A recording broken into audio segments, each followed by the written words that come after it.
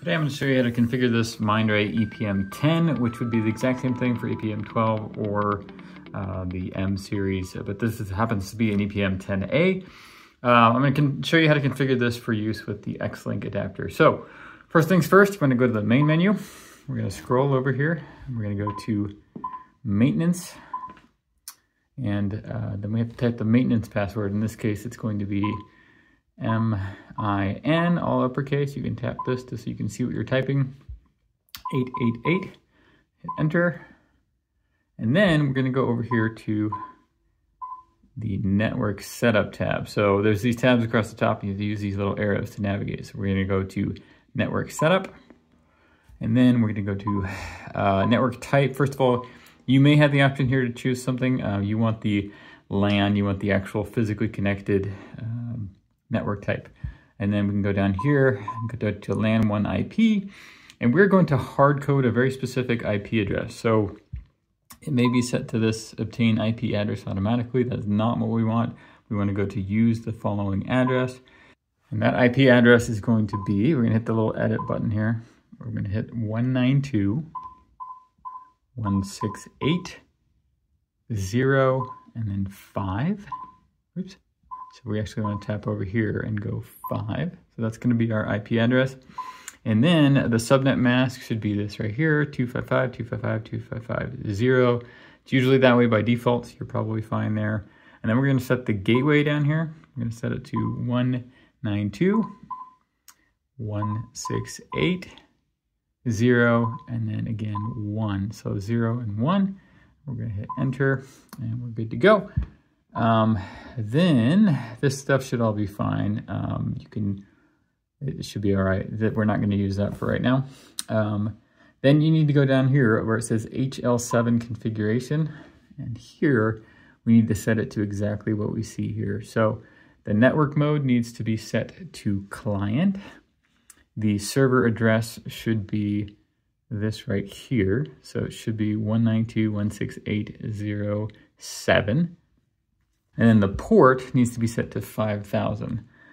Same thing here, you just go in here, you type the number, oops, and you hit enter. Make sure it's exactly 5,000. And then for data interval here, you're gonna set this to the shortest available time. So this one's a little bit interesting because some of these will actually have 1 second as an option, some will have 10 seconds as an option. The point is set it to the shortest interval that you have available, and then you want to make sure you set send waveforms to true, but that's only relevant if you have the waveform feature enabled on your account. So if you have the account that allows you to capture waveforms, you want to make sure that that the monitor actually sends those waveforms to Xchart. So you want to make sure that that's enabled. So again, to review, client mode 192.168.0.7. Port 5,000. Data interval should be the shortest available, which will be either probably 10 seconds or 1 second. And then send data should be on. Send waveforms should be on. The rest of this isn't relevant for right now. So yeah, that's it. Those are the things that you need to change. And then you'll want to hit the X here just to kind of apply everything. And sometimes for good measure, we recommend just turning the monitor all the way off and back on again, just to make sure that these settings are getting applied. You have to push this for quite a while for it to actually shut off, but there you go. All right, so when I say the word Xlink adapter, what I'm referring to is this device right here. And these can look a little bit different, but should be the same basic idea for all of them. So what you'll wanna do first is you'll get these cables in the box.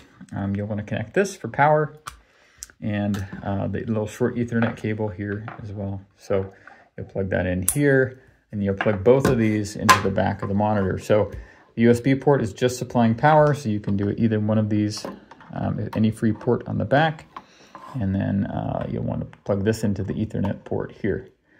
Then this is the portion we're going to connect to the computer, so this will go in here, and you can screw it down snug, not too tight, but just enough so that it doesn't fall out and that it stays nice and snug. And then you'll just want to plug this end into your computer when we get to that point. So that's how you connect it to the back of the monitor. Okay, so the monitor's on, and now we're here just in a Chrome browser. We're gonna go to xchart.com/test. which will open a fake case for us here. We're going to say, yep, I understand. This is a demo case. And then we're going to select Mindray HL7 over here. So next, it's going to give you the option here to show connection selector. So this is where we actually pick which connected device we're wanting to use. I'm going to hit this. And there's a few things listed here already, but what I wanted to show you is this. So right now it's disconnected here, but as soon as I plug this in, we should see another item appear here. If you don't see something show up when you plug this in with this window open, it means that you're missing a driver for your computer. And you can go to help.xchart.com and search for driver, and we'll help you figure out how to get that connected. Or you can email us at support@xchart.com. But so we're going to select the one that popped up here. We're going to hit connect, and it should just immediately show you that, hey, we're now connected. So what I've done now is I actually connected a nasal cannula that I'm wearing to the monitor, and it's now saying that we have some end tidal CO2, just so we get some numbers in here. I'm going to select use this connection. And then because this particular account has the waveform featured enabled, we can actually jump here to waveforms. You'll see this show up here. And we'll be able to actually see the end tidal CO2 waveform coming in from the monitor directly into Xchart here as well, which also lets us do other cool things. So we can actually go in here and we can actually capture some of these waveforms. So we can say capture, save the snapshot, and when we do this, we can make a note about it if we want. It shows up on the final report here as a separate page. So in this way, we can take snapshots of waveforms coming from these monitors and put them directly into the report, which is super awesome to be able to demonstrate kind of anything odd that you see that you want to capture on your report. Anyway, that's it. That's how you connect the ePM series using the Xlink adapter. Thanks for watching. Have a good day.